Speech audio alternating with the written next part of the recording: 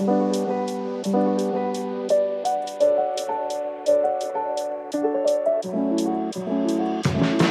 name's Cory Seelenfreund. My project is in the category of mathematics, where I use different coding simulations and mathematical models to simulate human behavior and to figure out when humans interact, how they should act to ensure success for themselves and others.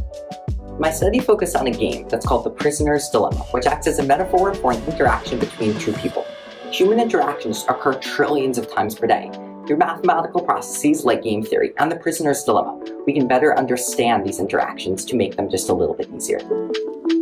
And the winner of the Peggy Scripps Award for Science Communication is, in the category of mathematics, from New York, Cory Seelenfreund. Absolutely insane. I'm only a junior, so I'm definitely planning on doing another project next year. Similar kind of project. You know, I'll do my regional fair and we'll see if I can make it back here.